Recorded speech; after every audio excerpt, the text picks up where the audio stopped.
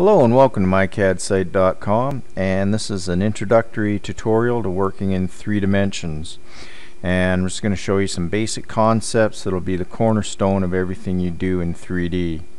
So what I've got here on the screen is just a simple representation of the X and Y axis that you're very familiar with in 2D. And if I draw a line from 0, 0 to 4, 3, that's your standard 2D line.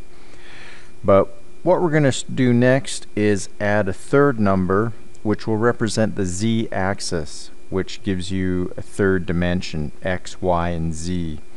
So if I draw a line from 0, 0 to 4, 3, 2, that's going to give me a third dimension. So 4, 3, as I'm typing down at the bottom here, 2. And that will raise it up 2 units in the Z-axis. Positive Z is coming towards you out of the monitor, and the 2 lines look the same, but they're not.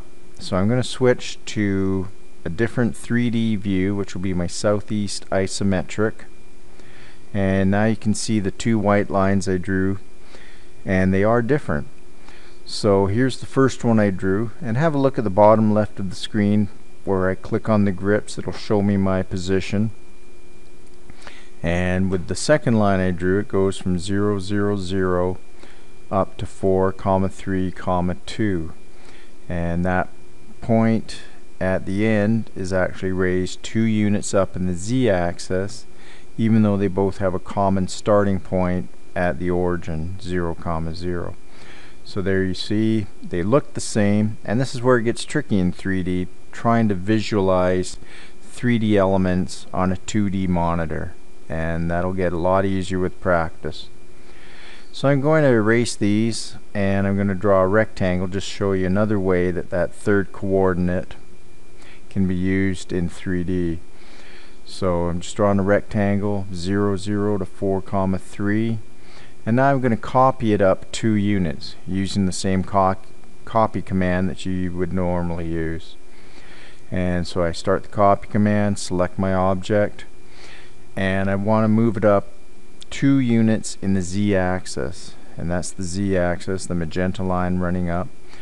And so I should type here at 0, 0, 2, but I forgot the relative at symbol, so I'm just going to add it in here and copy it correctly this time, at 0, 0, 2.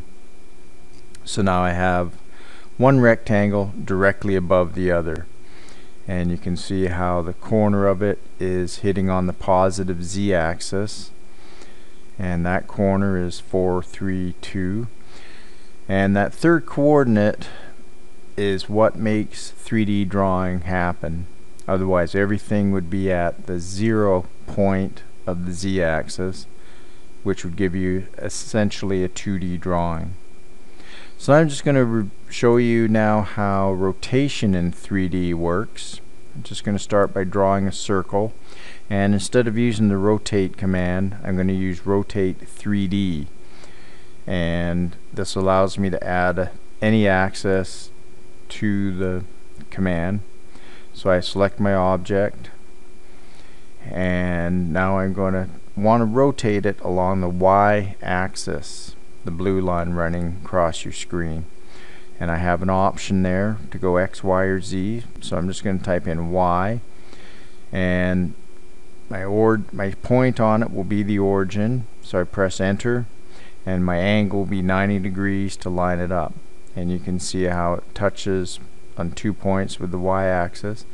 And if I look at the top, you'll see that white line represents the circle, and it goes along right with the Y axis. So the thing is, how did I know how that worked? There's something called the right hand rule used in drafting, and it means that if you're pointing towards the positive end of the axis, and then your rotation is clockwise along it, and it's based on the right hand rule, meaning you take your right hand, point your finger at the positive end of the axis, and your fingers will rotate along in a clockwise motion. And that's represented here by the positive Y-axis and the green line represents the positive rotation along the line. Right hand rule, and again looking at it in a CAD drawing.